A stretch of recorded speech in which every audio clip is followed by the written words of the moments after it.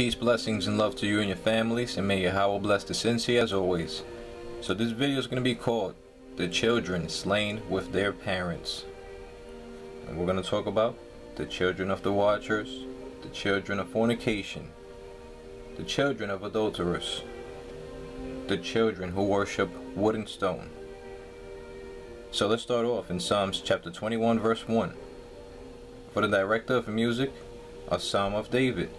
The king rejoices in your strength, Yahawah. How great is his joy in the victories you give. Because quickly, this is a precept to the scripture here.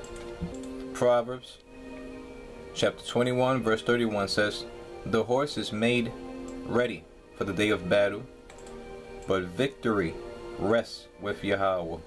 So you can only become successful once you have Yahawah, the one true living God in your life. That means that he approves of your doing. So it says here now in Psalms 21 verse 2, you have granted him his heart's desire and have not withheld the request of his lips.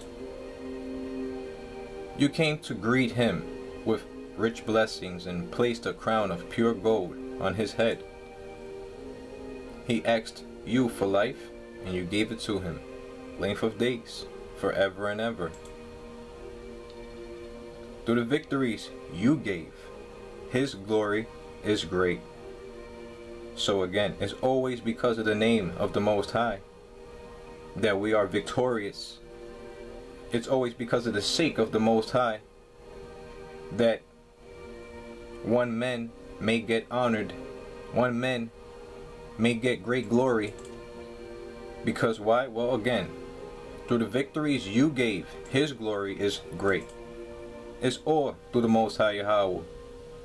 It says, you have bestowed on him splendor and majesty. Surely you have granted him unending blessings and made him glad with the joy of your presence. For the king trusts in Yahawah. Through the unfailing love of the Most High, he will not be shaken. So, we must understand that life can be very, very bitter. Life can be very, very hard, especially when you don't have the Most High Yahawah involved in your life. Life becomes almost 100 times more difficult, okay? Because you're going to be stuck with unanswered questions. You know, you're not going to know which way to go. This is why the Most High Yahawah is our shepherd. This is the reason why he is our comforter. Because he guides us in the way that we should go before it's too late. You see that? This is why it says this here. Job chapter 5 verse 17. Blessed is the one whom the Most High corrects. So do not despise the discipline of the Almighty. For he wounds, but he also binds up. He injures, but his hands also heal. And it goes hand in hand with the scripture here. Alright, so let's start off in Job chapter 36 verse 10. He makes them listen to correction and commands them to repent of their evil. If they obey and serve him, they will spend the rest of their days in prosperity and their years in contentment. In other words, you will lay down with no one to make you afraid. In other words, the Most High Yahawah will continue to give you your fruitful thoughts. He will continue to bless you as long as you are following in his ways, as long as you are always being zealous. But if they do not listen, they will perish by the sword and die without knowledge. Furthermore, it says, the godless in heart harbor resentment. Even when he fetters them, they do not cry for help. So, this is the reason why this scripture says this here. In Isaiah chapter 28 verse 22.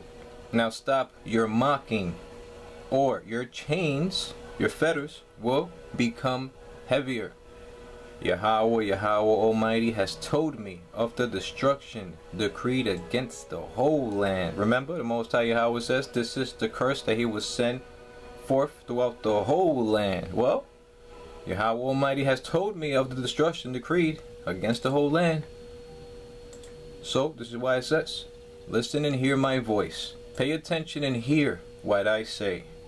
And what the Most High Yahawah says? He says to repent, to turn to him. Because Yahawah, our God, he does not delight in the death of the wicked. So now let's read Psalms 25 and 12. Who then are those who fear Yahawah? He will instruct them in the ways they should choose. They will spend their days in prosperity, and their descendants will inherit the land. So, this is why the Most High Yahawah says he's giving everybody a chance. We will no longer share the iniquities of our ancestors. Our teeth will not be set on edge. Yahawah confides in those who fear him. He makes his covenant known to them. Just like it says in Malachi chapter 3 verse 16. My eyes are ever on Yahawah, for only he will release my feet from the snare. You see that? So again, only the Most High Yahawah can save you from death. And death is religion. Death is what's out there, making you all about the money, making you all about everything else that has nothing to do with the Most High. Those are the snares out there. So it says here, turn to me and be gracious to me, for I am lonely and afflicted. So the Most High Yahawah, he deals with the lowly. You understand that? He does not deal with one who is rich and famous and have a whole bunch of followers and friends and everybody knows them. The Most High Yahawah does not deal with such people, because such people are proud and arrogant. They don't want to turn to him. They're only about themselves. They're only about their money. But the Most High Yahawah, he deals with the lowly. You understand that? Those who do not want to be like everybody else. Those who do not wish to be bothered with the company of the godless. Okay? So now let's go ahead and read Isaiah chapter 50 verse 4. The Sovereign YAHAWAH has given me a well-instructed tongue. Right? Just like we read in Psalms chapter 25 verse 12. Who then are those who fear Yahawah? He will instruct them in the ways they should go. Or rather say they should choose. So, the Sovereign YAHAWAH has given me a well-instructed tongue to know the word that sustains the weary. You see that? So his word will sustain you. This is the reason why his word is considered to be that spiritual manna. His word is considered to be that spiritual water. So again, the Most High Yahawah will give you a well-instructed tongue to know the word that sustains the weary. He wakens me morning by morning. Again, every new day, the Most High Yahawah's mercies do not fail. That means that if he gave you another day to live, if you woke up and you're able to breathe and your heart is still pumping and you're able to still think, then guess what? His mercies are upon you. What do you think the Most High Yahawah says? That he even lets the wicked wake up another day, but the wicked thinks that it's because of their own power that they're, able to wake up another day. The wicked think it's because of themselves that they're still around. But remember, the eyes of the Most High are upon the righteous and as well as the wicked. Okay? Just like the Most High Yahawah says that the wicked, they have a day in store. Okay? A great day of judgment that is in store for them. For all the proud, all the evil. Because they do not give reverence to the Most High. They think that it's because of themselves that they're able to do what they do here on this earth. And they don't understand that the Most High Yahawah, you see, he will make you so proud that you will think this. You will think to yourself that you are a God. You will think to yourself that you are somebody. And the Most High will let you you know, because again, both deceive and deceiver are his. So he will let you think that you are somebody. He will let you think that you are this almighty, powerful God, when in reality you're just a mortal. Okay, and then when that day comes that he shows you that you're just a mortal, that's when you're gonna understand who's God. That's when you're gonna understand that it was him that let you live here on this earth. So let's go ahead and continue here. It says, the Sovereign YAHAWAH has opened my ears. I have not been rebellious. I have not turned away. So let's go ahead and read Ecclesiastes 7 and 12. Wisdom is a shelter, as money is a shelter. But the advantage of knowledge is this: wisdom preserves those who have it. Just like it says here in Proverbs chapter 10 verse 15. Well, let's start off at verse 14. The wise store up knowledge, but the mouth of a fool invites ruin. Which we will be talking about the ruins of our people because of their mouth. The wealth of the rich is their fortified city, but poverty is the ruin of the poor. So in all other words, the rich get richer and the poor stay poor. It says the wages of the righteous is life. You see that? Take notes here, okay, for all you people out there that want to continue to go to church and give them your tithes. Because why? Because you think that's the right thing. You think that's what's going to let you live here on this earth. But look what the Bible says. The wages of the righteous is life. So what are you doing? Giving your money to your pastor. I mean, the Most High Yahawah says you're supposed to honor him with the first of your crops, the first of your wealth.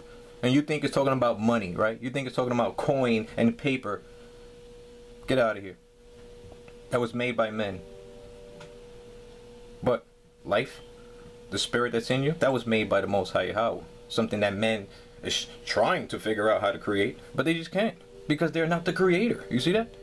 They're just mere mortals who think that they're gods. So again, the wages of the righteous is life. In other words, the Most High is the one who gives you another day to live here. He is the one who increases our numbers in wisdom, knowledge, understanding, and as well as our well-being. If he wants to give us 1,000 years to live, he'll give us 1,000 years to live. Whether anybody decides that's true or not, but if the Most High wants to do it, he'll do it. Remember, is there anything impossible for the Most High to do? No, there isn't. But things are impossible for men to try to do, especially when they try to do things that the Most High Yahawah only can do. It's impossible for them to do that. Alright? Isaiah 66 and 15. See, Yahawah is coming with fire, and his chariots are like a whirlwind. He will bring down his anger with fury, and his rebuke with flames of fire. So this is the reason why a lot of people are going to feel the burn in order for them to learn. If not, then they will just get burnt and become dross. And then that's it. They're forgotten about. Alright? Furthermore it says, for with fire and with his sword, Yahawah will execute judgment on all peoples. See that? So, understand this here. It's not about, you know, attacking one certain individual. It's not about picking and bullying certain people. No. The Most High Yahawah says that his judgment will be upon all peoples, of all colors, of all languages. Why? Because they are the same ones who are going to be purified. But only 1/3 of that crowd. Did we forget about that? The Most High Yahawah's wrath is upon all these people. Ezekiel chapter 7 verse 12. The time has come, the day has arrived. Let not the buyer rejoice. You see that? Who's the buyer? These people that's going to church, giving these damn pastors and men their money. Why? Oh, because they think that's going to add on to their life. But again, the Most High Yahawah says that the wages of the righteous is life. How about that? So let not the buyer rejoice. Nope. This is not a time for you people to be rejoicing. Instead, this is a time for you to be lamenting, to be mourning. Why? Because this is the time of judgment. Punishment has come. The day of God that you've been waiting for is in your face, whether you believe it or not. That's the reason why you can't see it. That's the reason why you're in darkness now. Do you understand? So let not the buyer rejoice, nor the seller grieve, for my wrath is on the whole crowd. It says the seller will not recover the property that was sold. Why? Because it's going to be burnt into the fire. That's why. It says as long as both buyer and seller live. For the vision concerning the whole crowd will not be reversed. In other words, there's nothing that nobody can do about it, whether you like it or not. For the vision concerning the whole crowd will not be reversed. Because of their sins, not one of them will preserve their life. Why? Because wisdom preserves our life, the wisdom of Yahawah specifically. Because people think that they got wisdom and then they're somebody and they're smart. Right? Please, whatever. Whoever put that battery in your back, tell them to take it off. Because you're just going to make yourself look stupid. Okay? That's why it says, do not be rejoicing, do not be glad, because this is a time of punishment. Remember that.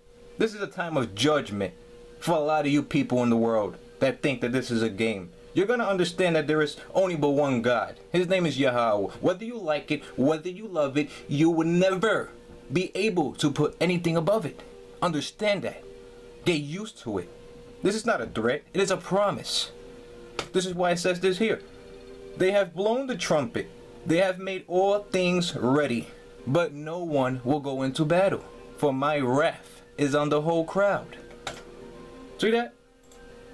So, this is why it says here in Isaiah 66 and 16, for with fire and with his sword, Yahawah will execute judgment on all people, and many will be those slain by Yahawah, the children with their mothers, which we will be talking about. We haven't even got into it, sorry.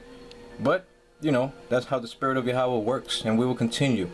So it says, those who consecrate and purify themselves to go into the gardens, following one who is among those who eat the flesh of pigs, rats, and other unclean things, they will meet their end together with the one they follow, declares Yahawah.